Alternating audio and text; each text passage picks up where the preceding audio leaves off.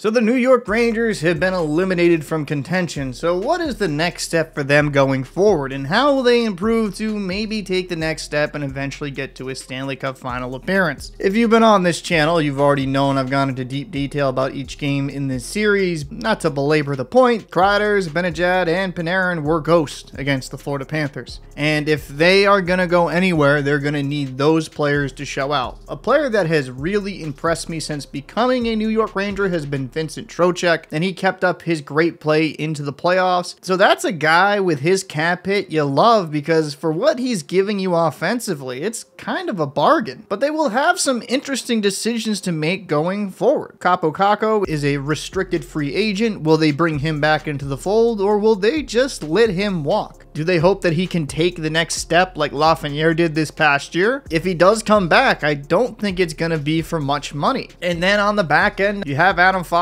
locked up for a while. Lindgren is a restricted free agent. That's a defenseman they definitely need to re-sign. Schneider's also an RFA, and on the plus side of this Rangers defense, most of the D-core is extremely young and can keep getting better as the years go on. Now, Jacob Trouba, he didn't have a great year, and he was not so hot in the playoffs, if I'm being very kind. He was taking a lot of dumb penalties. He was really making some poor defensive decisions, like the first goal last night. Why did he play it the way he did? That allowed for a very easy entry for Bennett to eventually score. The Rangers have him until 2026. He's $8 million. Do I think they buy him out? I'm not too sure on that. That's gonna be some dead money against the cap, and maybe you hope Trouba has a bounce back year. He is only 30 years old. It's not like he's ancient. This could have been just a down year. I mean, we've seen that with defensemen before. They'll have a down year or two, and then they'll snap themselves out of that funk. As for other notable restricted free agents, Roslovic, Wenberg, Blake Wheeler, and Gustafson, that will definitely be interesting to see what they do. Do you bring back Blake Wheeler, or do you let some of the young guys just come up to the NHL and have a bigger role?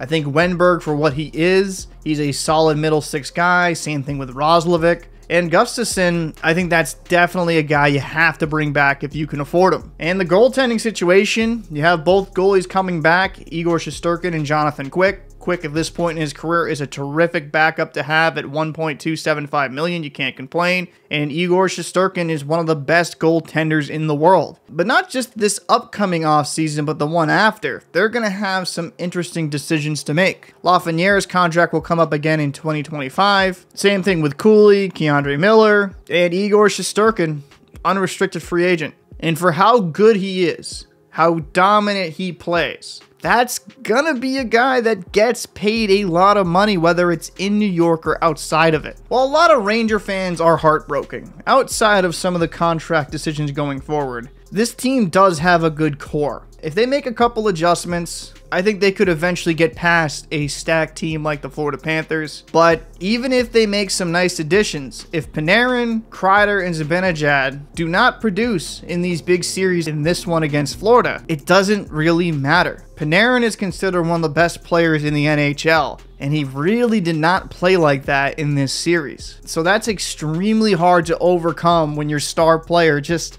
doesn't look like a star. So while not the ending they wanted, the New York Rangers are still a very good hockey team, and if they can tweak a few things, they should be right back in the thick of it. But let me know your thoughts in the comment section. What do you want the New York Rangers to do this upcoming offseason? Who do you want them to retain? Do you want them to make a trade?